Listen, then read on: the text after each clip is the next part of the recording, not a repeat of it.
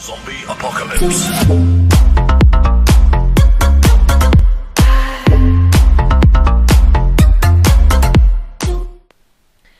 Good day, Tinkercad friends. I've got a project for you in Tinkercad. Please get into create a new design, and I've got a vision of a boat that is a paddle wheel boat powered by a rubber band.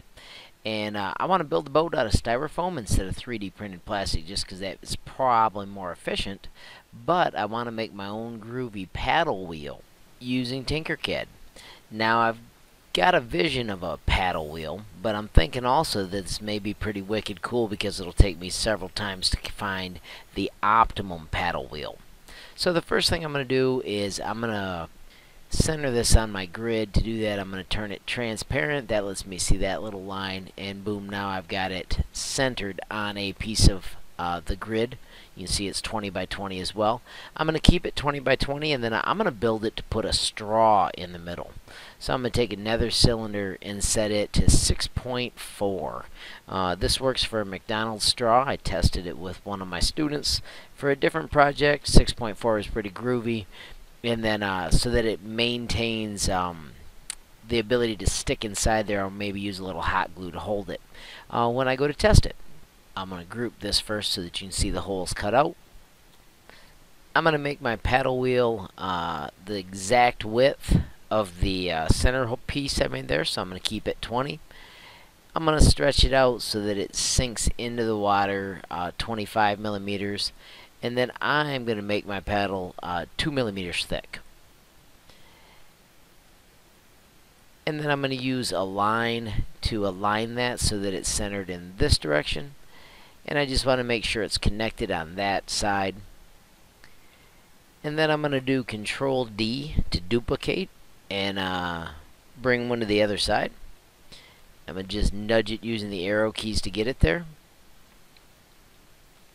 I must have missed my Control D key. Let's do it again.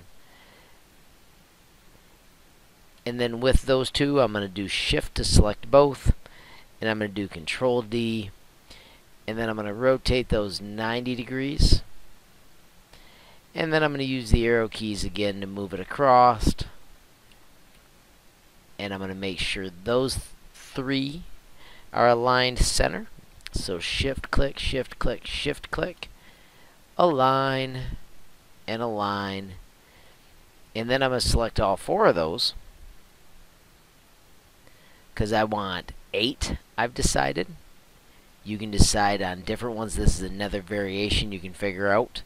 If I do Control D on that and then take the ones I just made and rotate them 45 degrees, I have now got my first 8-sided paddle wheel for my boat that I'm interested in making. I'm going to group it. I'm going to make it so that it's solid instead of transparent now.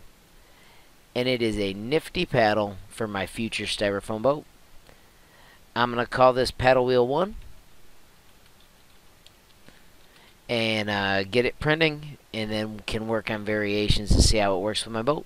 Stay tuned, build your own, see what you make, share with me, and comment if you come up with cooler ideas. There are so many different modifications you can make for these paddle wheels, and I think since we're close to summer, this is going to be a pretty cool project. Zombie apocalypse.